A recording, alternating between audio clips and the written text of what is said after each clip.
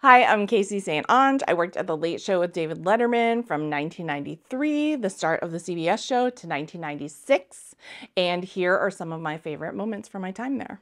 There was a time when Harrison Ford was coming on the show to promote his new movie Sabrina, which, spoiler alert, it's about Harrison Ford and Greg Kinnear. They're in competition for the affections of a young woman. And so one of the writers had written a cold open to go at the beginning of the show where Dave and Harrison Ford were trying to figure out if they were in competition for a young woman, who would she pick? And so I was cast as the young woman. Oh, Harrison, I can't begin to tell you how much I appreciate you being on the show. I'm very, very excited to have you with us. Thank you so much. Pleasure to be here, Dave. Now, you know the movie Sabrina. Yeah. The plot is about two men, in this case happen to be brothers, who are interested in the same woman. Right. Yeah.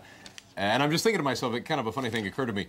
I wonder what would happen if you and I were kind of in that role competing for the same woman. I wonder what would happen. You know what I'm saying? Well, why don't we find out? All right, great. Why don't we ask them? Why don't we ask your... One of my assistants, Caissie. Caissie. Hi. Caissie. How are you? Good. Yeah. Go on, you ask her. All right. What do you think between Harrison and myself? Well, Dave is my boss, Right. but I'd have to say Harrison. Absolutely, no doubt in Said my Harrison. mind. She said Harrison. Yeah, but that's not fair because she knows me.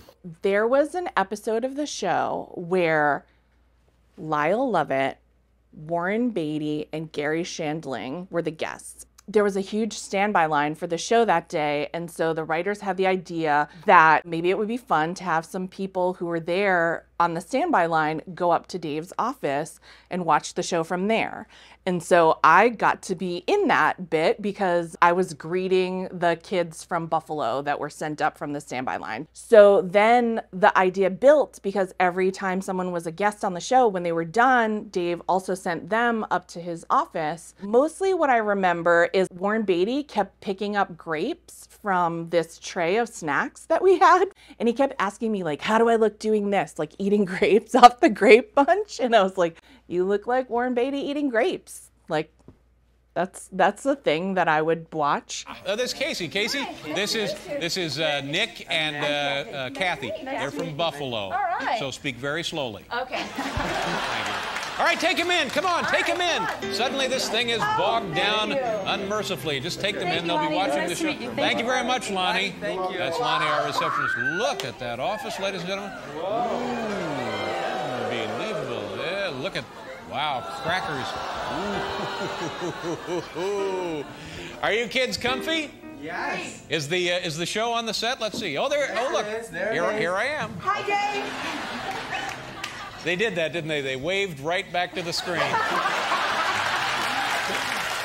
And then the show was over, but then Gary and Warren hung out in Dave's office, and then Gary was like, you know, it'd be so funny if we hid in Dave's closet and surprised him when he came back. And I was like, would that be funny? I feel like that would scare me if it was my office. I probably wouldn't love it.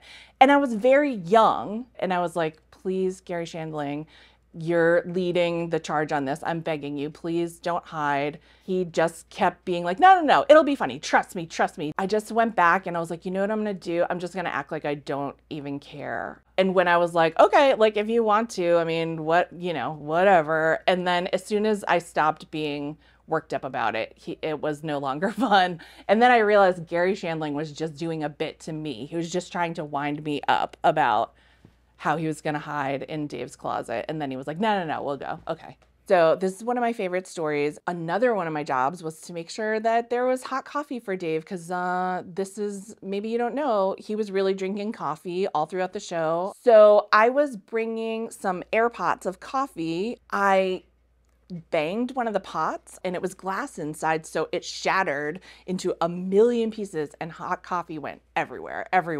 And I said, oh my God, I'm so stupid.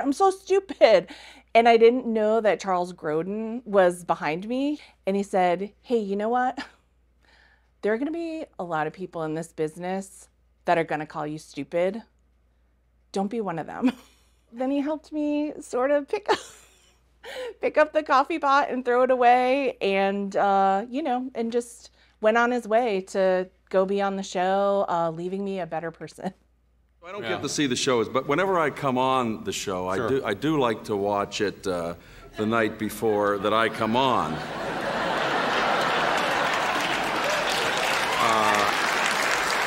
So I hadn't really seen the show for about 4 months, and I wanted to, so I taped it because I'm sleeping. But I did watch it this morning, and I feel a little awkward here because you've gone in a different direction since I was last on, and they booked me on this show really about 5-6 weeks ago, and at the time I just assumed it was like coming on with, and you know, we've been appearing, I've been like for 10-11 years or something. Sure, we go way back. I did not know that the show had changed its direction, and I'm going to try the best I can to fit in with the new direction that we've gone in. So, you know.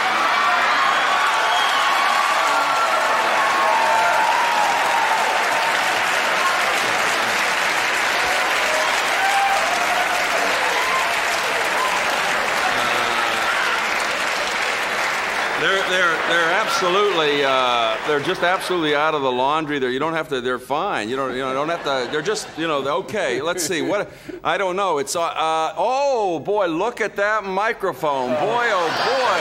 Now that's exciting. That's an exciting, I'm awkward at this. I'm not that good at this.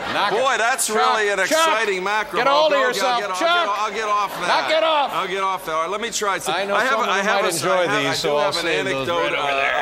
About someone who relieved himself in the park. Stop I don't know if it. that's anything for you at all. I don't know. Stop it. All my life, I've been a giant fan of Prince. Prince was coming on The Late Show, and he had just changed his name to The Symbol.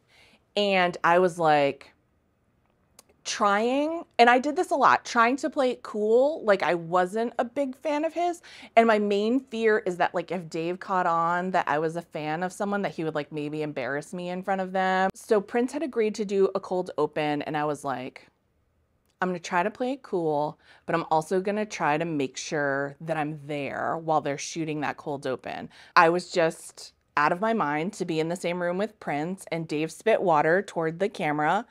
And then I was like, I should get out of here because like it's tight, and also probably because I wanted to go outside of the green room so I could also see Prince walk by. Prince, a person who I had probably imagined a million times what I would say to him if I ever got a chance to say anything to him, walks out of the green room and then just points at the bottom of my pants and says, "You got wet." And I just stared at the floor and said, "I'm okay." So that was my one chance to talk to him, and I said, "I'm okay." Artist formerly known as Prince, I'd like you to meet the artist currently known as Pinhead. One of my jobs when I worked at The Late Show was to help Dave with his correspondence. He's a super old-fashioned guy, loves to send a letter, a thank you letter. There was a time when the talent department came to Dave and said, we're reaching out to people that we think will be nominated for Oscars. We just feel like it would be really nice if you did some of your really nice letters asking people who haven't agreed yet if they would please come on the show to talk about their Oscar-nominated films. When it got to Nicolas Cage's letter, I said to Dave, okay, we have to do this Nicolas Cage letter. What do you want to say? And he was so like, Dave was so just wanted me out of his office at that point that he was like, just tell him thanks for deciding not to be a and coming on the show. And I'm not going to say the word. It was a different time. It started with a B. And, and he was joking, clearly. Dave was joking. It was between me and him. So I wrote a letter to Nicolas Cage that I felt was in the spirit of what Dave wanted to say, but just, different wording. Keep in mind, this is a long time ago. Keep in mind, this is also one of my deepest regrets.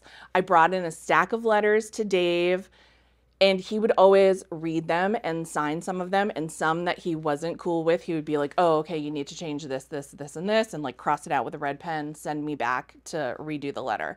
I sent out all the letters that he signed. So a couple days later, he was like, oh, hey, shoot, we forgot to write that letter to Nicolas Cage. And I was like, no, I think we did write a letter to Nicolas Cage. And he was like, what? And I was so proud of myself that it had like gotten out and I was like so on top of it. And I had written like, "Dear Nicholas, glad you decided to stop being such a woman and come on my show." And Dave was like, "Oh no." He was like, you cannot have sent this to Nicolas Cage. This is offensive. I love that he had to tell me, a young woman, that it was offensive. And I was like, oh God. And he was like, listen, you got to get that letter back. Like, I don't want Nicolas Cage to see it. It's kind of offensive. And I was just like, this is it. Like, tomorrow's going to be my last day here. So I remember I came in early and I was just sort of like tidying up my area, all the better to pack it up, when I went in and told Dave, like, listen, I was not able to get that letter back, that offensive letter that I mailed to Nicolas Cage. And so then the mailroom called up and they were like, hey, we have a big delivery for the boss. And I was like, oh, okay. Just coming out of the elevator was the biggest arrangement of roses I'd ever seen in my life. And I took the card and opened it, and it was from Nicolas Cage saying, "I'm also glad I decided to stop being such a woman and come on your show." And I was like, maybe I won't get fired, maybe. And so put the flowers out for Dave to see. Ha, so funny. And he was like, well, all right, you're lucky. It's so many years later, and I'm still mortified that I made that grievous error. And Dave, I'm sorry. And Nicolas Cage, if you're watching, I am sorry. I mean, I guess technically that's the first bit I ever wrote for television, but not intentionally, so not great. Yeah, first of all, I mentioned at the top of our program that I really admire you. I think you're great in everything you do. Well, thank you. And you know what it is, and I've said this to other people that I like in film, I think your personality always comes through, and that's what's so appealing about you on screen. Well, and I feel the same way about you. Really? Well, no, really. I've always admired your interviews. They're hilarious. You're the best in the business. And frankly, that's why I was terrified to come on for 12 years. I mean, You were terrified. You're the Tyrannosaurus Rex of TV. I mean, it's Dave's world, and we're all living in it. Hey, you're just being silly. But,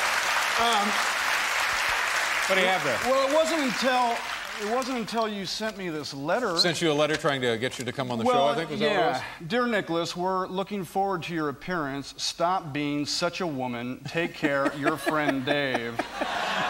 What do you mean by this? Let's see, it could be a forgery. Yeah, I'm sure that I didn't write that. But listen, I love women. In fact, I'd like to be a grandmother like Juanita. Juanita, right over